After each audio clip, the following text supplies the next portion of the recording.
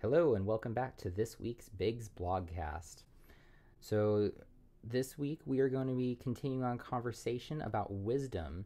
This particular week is If You Want to Be Wise, Trust God to Give You Wisdom.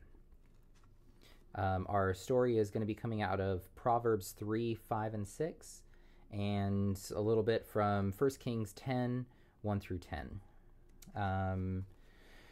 So, the basic idea for this particular small group is I can trust God no matter what. Now, our first, obviously, we're going to start off with our highs and lows. And then after we move from that, our first activity is going to involve a puzzle. Dinosaurs, because they're cool. They tell you to give the kids some prizes after they've completed the particular task, but we're not going to worry about prizes, especially because it's the very first small group, or sorry, it would be our second small group, but still, kids with prizes in the middle of service, I'm not really a big fan of that. So we're going to go ahead and just let them do the puzzle, and then the idea is that, being able to put the puzzle together and trying to see what the big picture is, that's kind of the prize in of itself. And that's what we're going to learn about today, or rather Sunday. We're going to learn about how, we need to search for the ultimate prize, which will be, wisdom. Of course, it's also Jesus too, but, Bible talks about how we have to seek after wisdom. So, above all else kind of thing. So, after we get through the dino one, the second activity that we'll be doing will involve candy. It's actually a bag of M&Ms and Skittles. There's a mixture of them. And we did that on purpose because there is this guy, an evidence evaluation sheet. They're going to basically need to go through in pairs. They're going to get a small number of these. We have 4 bags of these, so we're going to have enough for 2 bags for first service, 2 bags for second service. And then they're going to have to go through and answer all these questions like, what color are the candies? Are any of them the different shades of the same color?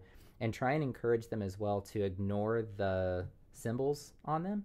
If they notice the symbol on that, just tell them to put it to the side and try and pick ones that they can't see. Because obviously if it's an M, they're going to say, it's an M&M. If it's an S, do they put S's? Oh, they do put, yeah. And if it's an S, it's a Skittle. So kind of makes the evaluation a little bit hard. And honestly, licking each piece of candy sounds appetizing, but man, it's super gross. And I don't want to put licked candy back in the bag. Because, if you lick them, it gets rid of the symbol. Anyway, go through that one. They will have the option to eat these as well. We'll have some little plates as well that they can put them on, so that way they don't have to worry about them getting on the floor. Anyway, the next one that we will go to is called Going to the Source, and that's going to require these guys. So what you're going to want to do with this is each one of these Bible verses, you're going to pair up all the kids and give them a sheet. And then from there, they're going to look up these Bible verses. We might have to do a few more just because of the lack of Bibles. So that way, because I think we only have 4 in the room. But more than welcome to use your phones. If they have phones, they can use their Bible app. Because I know we have a couple of students that have phones. But what they're going to do is they're going to look up these verses. And then they have to draw a picture. It says to use a different sheet of paper. But I want you guys to go ahead and just do it right here. Have them draw a picture on either side of the Bible verse. And that picture is essentially going to be what they think that Bible verse is talking about.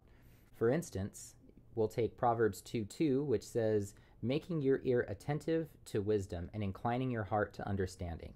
So in that case, they could draw, the Bible talks about wisdom in that it's a girl, so it could be like, hey, let's draw like a lady who's talking to an ear, or maybe a heart that's leaning to one side, and that's going towards understanding. So that's what they'll draw on the paper. And they'll do that in pairs. So one person can look things up and then color or draw, and then the next person, they'll switch back and forth like that. Then they can take those home as well. That should put us pretty close to the end of service. As always, go over the Bible verse, as well as we want to make sure that we give a little time to be able to pray over the kids. I think a lot of them are going back to school this week, or they're already back in school, but can't hurt to pray for them. So we want to make sure we just spend a little bit of time doing that, Bible verse, prayer, and we'll be done. So let me pray over you guys real quick, and then we're good to go. Jesus, thank you so much for this opportunity that we get to serve your children, to be able to serve these kids and serve their families, be able to pour into them everything that you've poured into us, and hopefully more.